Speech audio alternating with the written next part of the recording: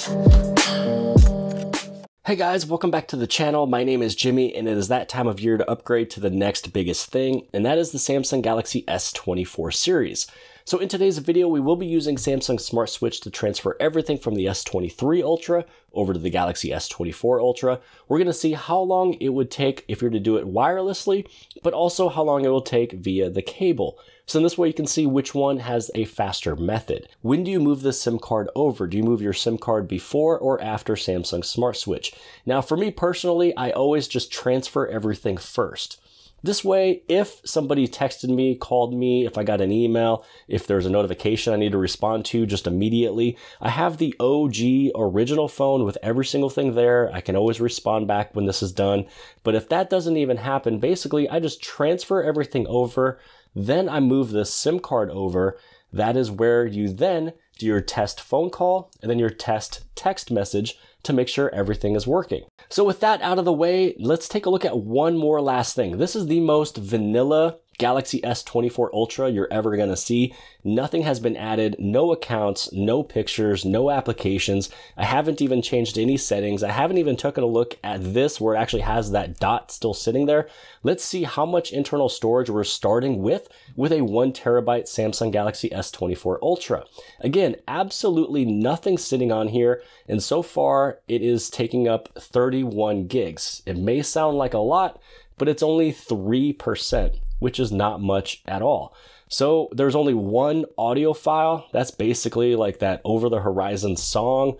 You also have 9.57 gigs being used for applications, which is, Google, Messages, Samsung Notes, Smart Things, Samsung Health, Shop Samsung. So it's a lot of the stuff that, is sitting there that is actually helpful and beneficial. You also have 16.99 gigs for system and 4.39 for other. So everything totaling 31 gigs. Now I have that 1 terabyte of internal storage here. If you have that 512, then that means you're using 6 gigs. But hopefully you guys all went for that 1 terabyte, as this one's finally available for that double the storage on them at the price of the 512 price. So that is everything I wanted to cover before we actually transferred everything over. 31 gigs is being used up on this phone here of all Samsung applications, only 3%. Now let's see how long it takes to transfer everything over. So now to use Samsung Smart Switch, all you got to do is head inside of your settings. You're going to scroll down to where it says Accounts and Backup, and you're going to do that on both devices. So you just go to Accounts and Backup. Now, one of the things you will notice is that the wording is slightly different, at least from Samsung One UI 6.0 to 6.1. On the older one right here, it says Bring Data from Old Device. And this one over here for 6.1 says transfer data for device setup. So it's the same thing. It's just right underneath Samsung Smart Switch right there. And what I'm going to do here is this is the old device. So I'm going to send the data. This one's going to receive the data. And we're going to see how long it'll take wirelessly first. And it's coming from a Samsung phone, wireless, because we will actually do it via the cable. I just want to see how long it would take wirelessly. And you just want to hit on connect. And right now, it's just kind of searching. It's basically reading every single thing on this phone to see how long it would take and how much stuff it has to transfer over. The one thing that does take the longest is probably your text messages, because it's going to be all your text messages in chronological order of not only your conversations, but also chronological order of the conversation itself per each person. So if I transfer everything, it's 191 gigs, which will take an hour and 55 minutes. So that is what I will do with the cable. So basically 1 hour, 55. But what you can do is go to custom. Now the benefit of choosing custom is you can actually choose what you want to move over. So for example, let's just take messages just to kind of make it go quick. You could transfer all of it, or you just do something for the last 2 years, 1 year, 6 month, 3 month, 30 days. Obviously, whatever is the last 30 days is probably more important than your entire life of your phone. I mean, maybe the last 3 months is something that's pretty good. If you have to have every single thing from however long you had your phone, you might want to back up or store those messages somewhere. I would normally state probably the last 3 months or 30 days is what you really technically need to move over. And that's a lot of these things that you see right here. Same thing with, like, let's say images. You know, maybe that there is a lot of folders up over here that you do or don't want to transfer over. So if there is some of these that you technically don't don't want when it comes down over into some of these folders. You can see that things are moving down quite a bit when it comes down over into, if there's some of these folders like clipped images, DCIM, my downloads. So yes, you can go through and actually customize what is moving over.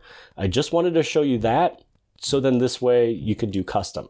So now all we're going to do is we're going to exit real quick, plug it on in with the cable, and we're going to see how long it takes. Originally it was, again, 1 hour 55 minutes via wireless. So now to actually do the Samsung Smart Switch via the cable, again, all you got to do is head right over inside of your accounts and backup. You're going to go inside of your settings, accounts and backup, and then again, transfer data, bring the data. So again, this is the old one over here, so I'm going to send it, and I'm going to do it via the cable. Now I'm going to go right here, right now, plugging it in. Then over here, I'm going to receive it. Once you hit on receive, you're basically going to choose the Galaxy. We're going to do cable, and then now I want to plug it in. Now you might notice that if you went to this further screen right here and you tried to plug it in and maybe it doesn't connect like this, pretty much all you would have to do is, if you run into this issue, unplug it, go back, plug it back in, hit cable, and now it's able to transfer and move over. So it is a little finicky when it comes down to when you plug in, but you always want to plug in the old phone first and then the new phone. Basically, I plugged it in over here, and before I chose cable, I plugged in, hit cable, and now it did it. So if you remember, it was 191 gigs the first time. Wirelessly, it was supposed to be 1 hour 55 minutes. Now it's 1 hour and 30 minutes. So it saves you roughly about 25 minutes. Now, once you are connected, you hit on next, and I'm going to choose just the last 3 months for the text messaging. I don't need to have every single thing. Transfer the accounts. So basically over here, just give it the permissions. This is where you put in your credentials, your fingerprint or your password, whatever it may be. It's going to grab all the details and transfer it over to the next device. Now, the one thing I like about this newer Samsung Smart Switch, which I believe started last year in 2023, is that if you had something in your secure folder, it will actually move everything from this secure folder into the new secure folder on your brand new phone. You just have to make sure you put in your PIN or code or whatever password you're using for it. But it's pretty nice because beforehand, it used to always get lost and stuck and actually nothing would transfer over. And here we are starting the transfer process. And the thing is that there is stuff in my secure folder. There's actually some videos that I threw inside of there. So this way, when there is something to transfer over, when it comes down to Samsung Smart Switch, then that secure folder would be able to pop up. So I have quite a few 4K videos that I was able to shoot out in California on this one that I moved over to the secure folder. So it did maybe add a little bit more time to this, maybe not. But basically, originally it was supposed to be the 1 hour 55 minutes. It is actually 1 hour 36 minutes.